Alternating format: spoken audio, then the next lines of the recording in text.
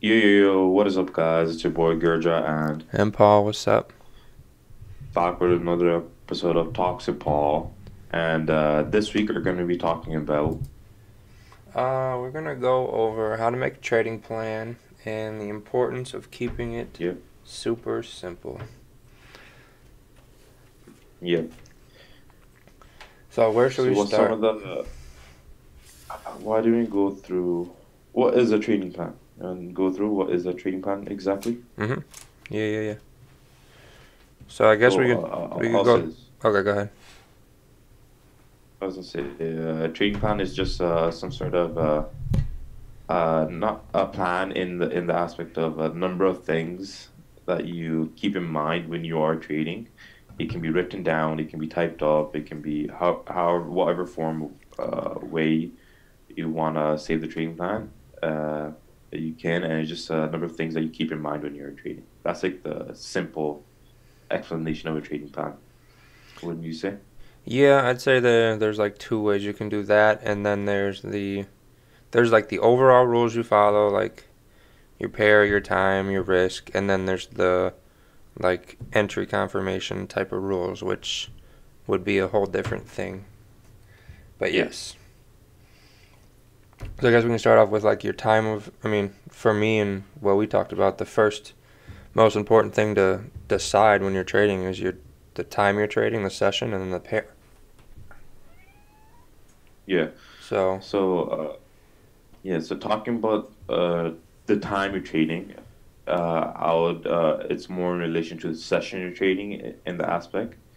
And one thing that I would say, when you are choosing this, choose a session that works best around your schedule, because it would make trading the easiest, right? When you agree, like you're not forcing yourself to get up to trade a certain session, which can, in the long run, kind of mess you up.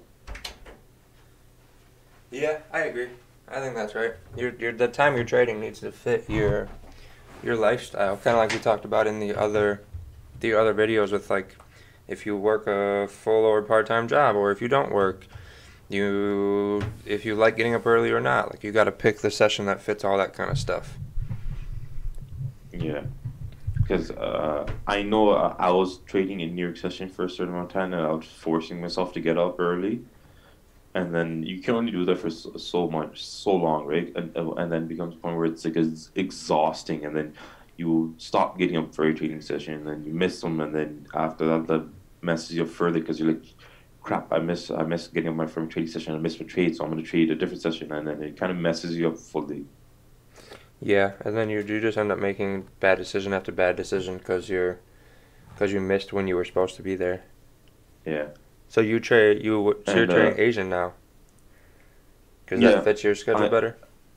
Yeah, I mainly trade Asia because where I am from in Canada, Asian session opens up around 8 p.m. EST, Mhm. and I'm always up around the time.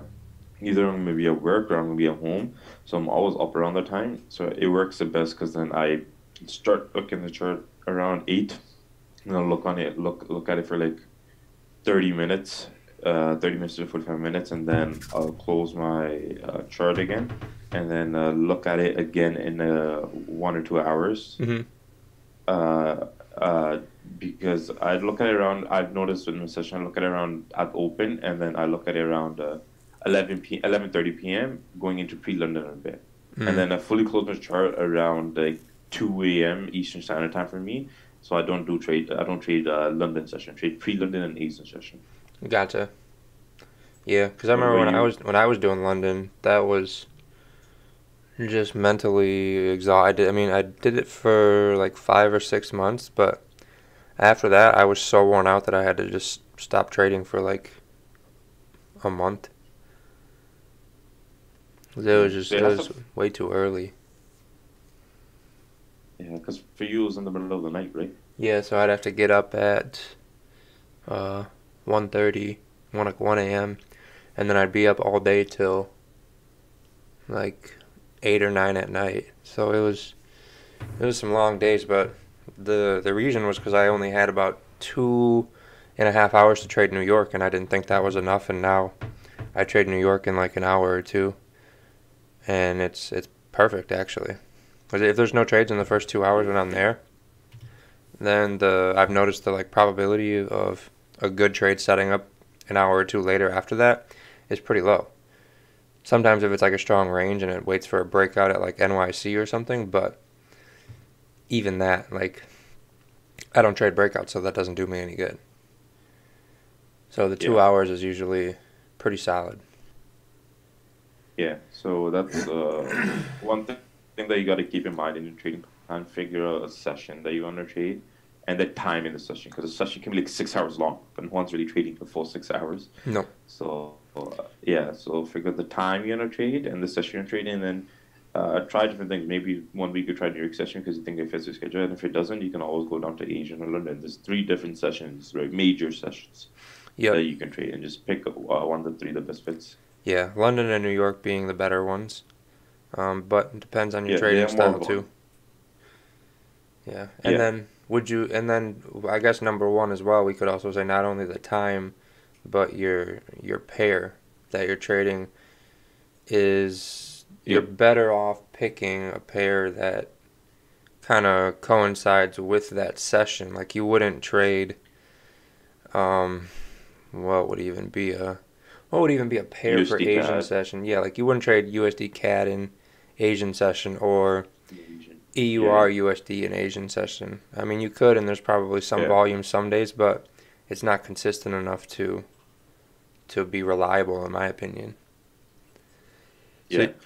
So yeah, good thing you mentioned that, because that's another reason why I did choose Asian, just because I mainly trade GBP, JPY. mhm. Like that's the main, that's the only pair I trade now, and then JPY is a part of the Asian session, so that's why a big reason why I chose Asian. Yeah, and you gotta, yeah, What exactly. about you? Because I trade What about you? GJ, What pairs do you trade? GJ and EA as my secondary pair in pre-New York. Yeah, I don't really do much New York. It's usually just pre-New York for me. Sometimes I'll catch so you something do on the the London, hourly or the 4 hour, but yeah. yeah, and you do the London overlap. Yep. Yeah, so it's London pre-NY. Sometimes the little bit of NY, but okay, so number one's pretty much Yeah, taken care of. Number two, um, we kind of decided the number of trades and your risk per trade is kind of number two together. So why yeah. why would we say number of trades do you think for number two? The reason. The reason why I think should be your second most important rule in your trading plans, because most people struggle with over trading and over risking.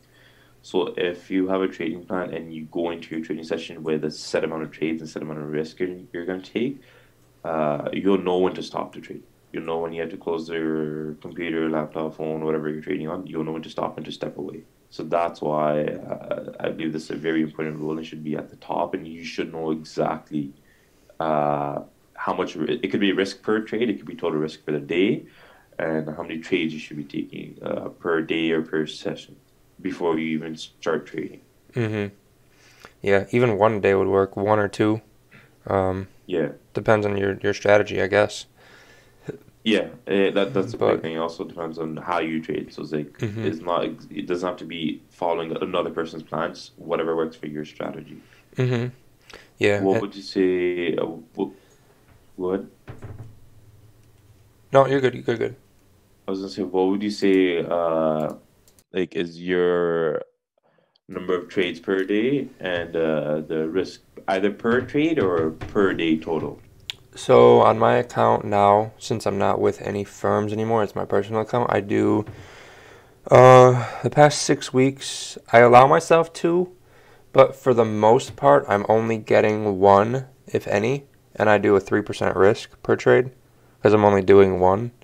Um, and I'm only Yeah, trading if it's trending, like obviously trending in a very clear direction. So yeah, I'm doing less trades, but due to that, I'm doing a little bit higher risk. I think anything over 3% is, I think 3% is the cap for how high you should be on your trade. And if you're that high, it should be kind of like what I just said. I'm taking 3 or 4 trades a week, maybe. Last week I took two. Um, so I think if you're going to do higher risk, even if you went up to like 4 or 5, I think personally that's too high for me mentally, and that just seems too high. It should just be less trades. And if you're going to do lower risk, then you can have a little bit more trades, is how I would personally balance that out. But 1 to 2 a day, 3% risk per trade. But like I said, the past 6 weeks I've taken 1 a day. There is no second opportunity. Yeah. And usually if there is, it's basically I got in on an hourly close. It barely wicked me out, which again is rare, but sometimes it's happened before.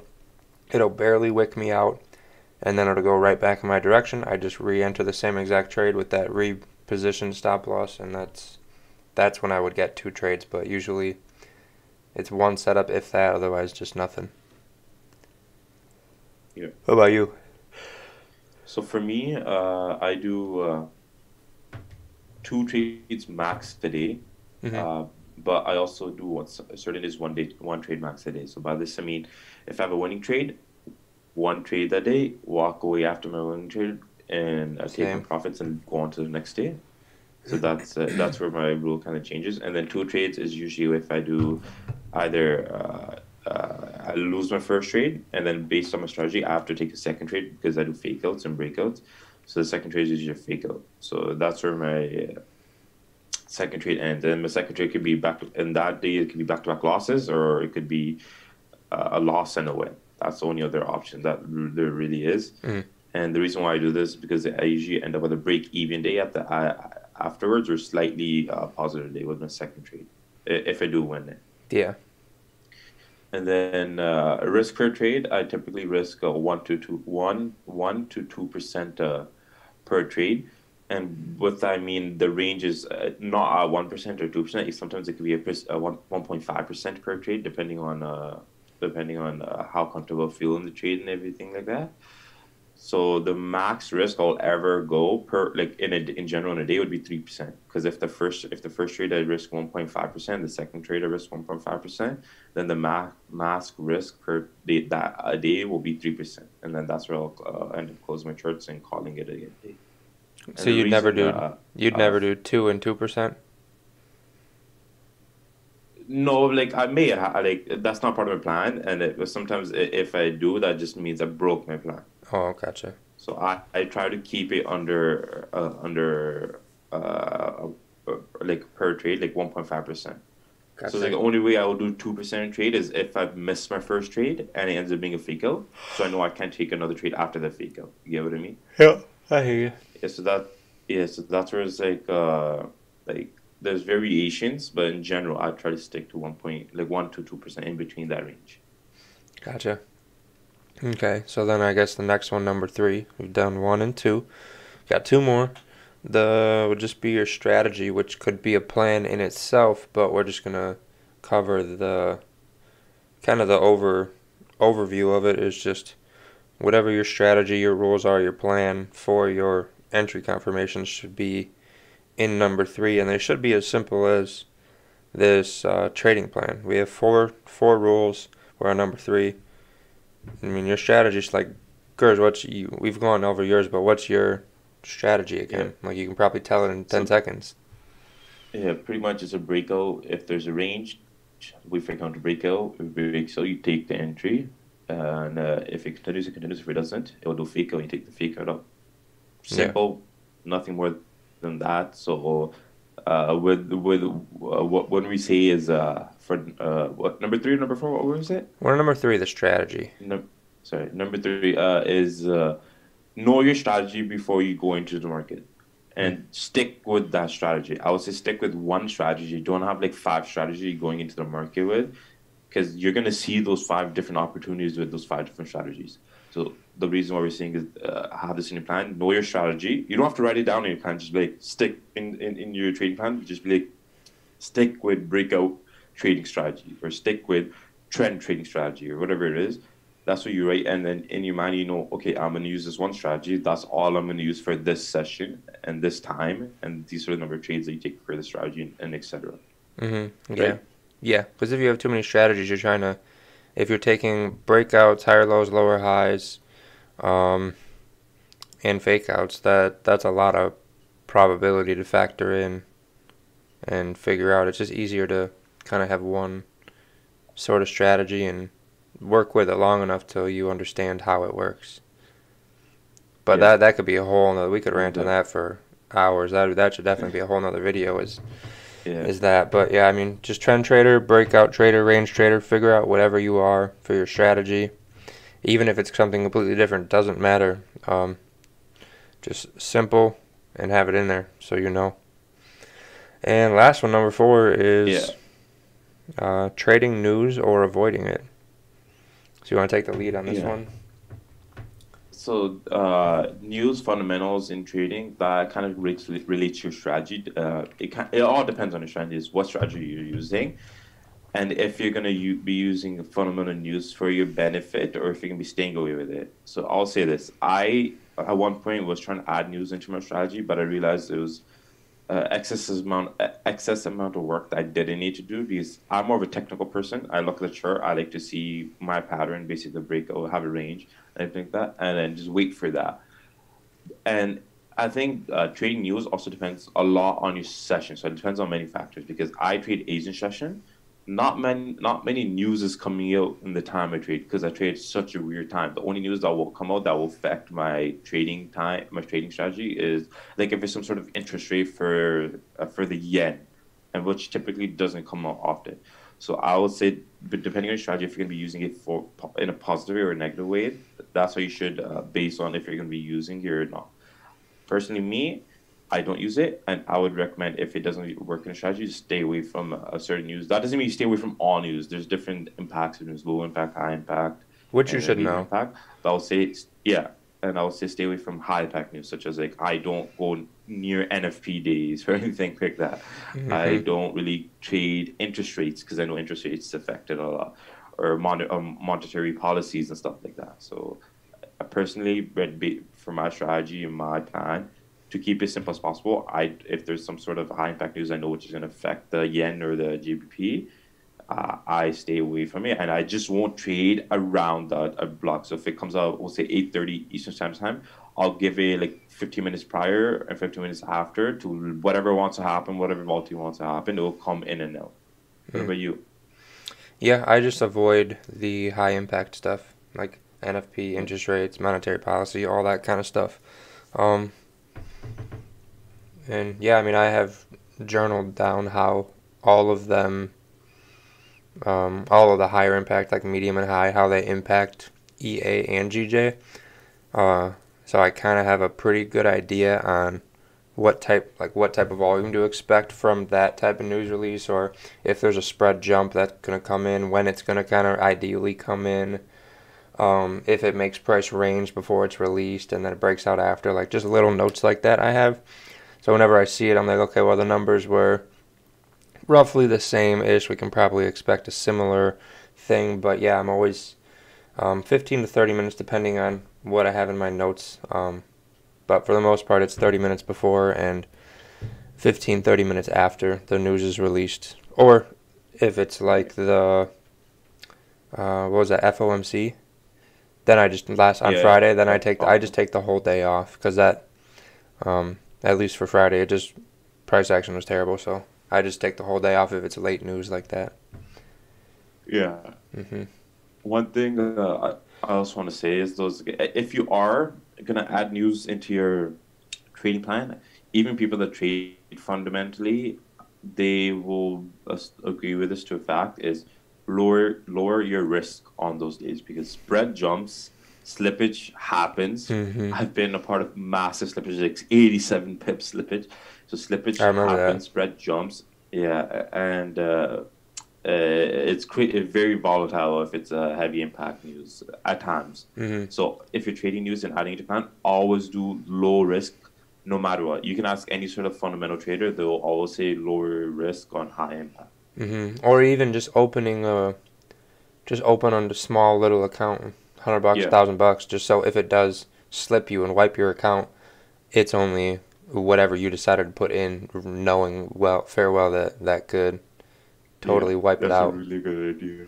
Yeah, I think that was Rakil who told me that like 2 years ago when he was doing before I Because even started slippage Asian happens. sessions. Yeah. Yep. because the way this slippage works is if slippage happens, a pretend that it goes slips 50 pips, right? It doesn't stop yellow until price pulls back. So it can keep slipping for 100 pips, 120 pips until the price pulls back a 1 micro pip. That's when it calculates it. Yeah, I've had it wipe an entire account.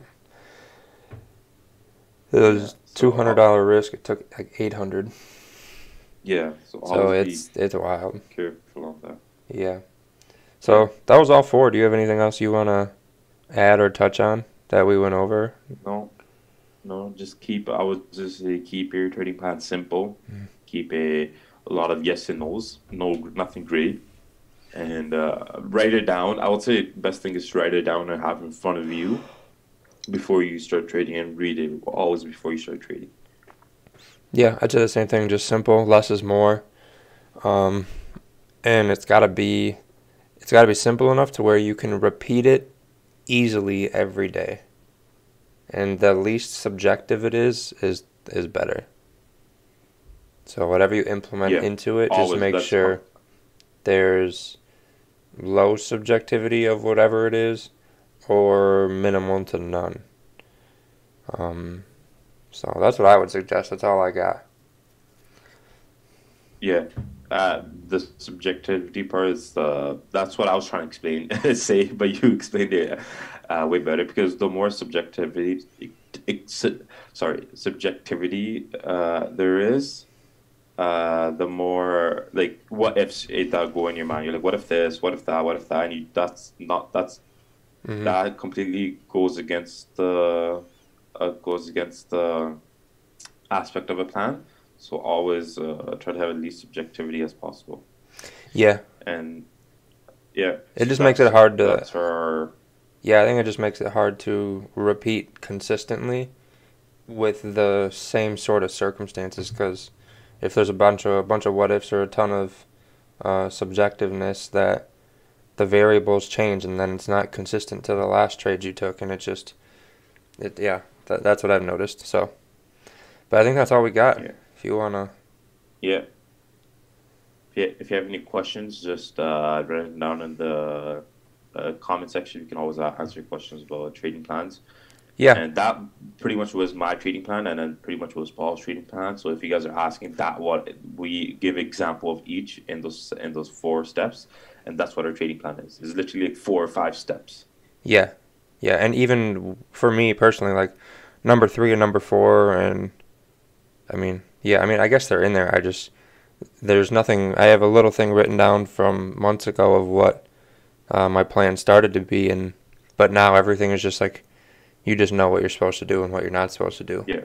But the last thing before you wrap us out of here that I want to say at least is, if there's any topics that are specifically wanted to be discussed, or any people we should specifically get on and talk to them about certain stuff, let us know in the comments so we can make sure that we're not just being redundant and saying the same thing in a different way, and that we're covering topics that are needed to or wanted to be discussed from our perspective. Yeah. In that news, I'm Gurjot. I'm Paul. And this has been Talks with Gurjot and Paul. We out. We fucked it up again. Oh my gosh. We'll get it next week. We'll get it next week. Bye, guys.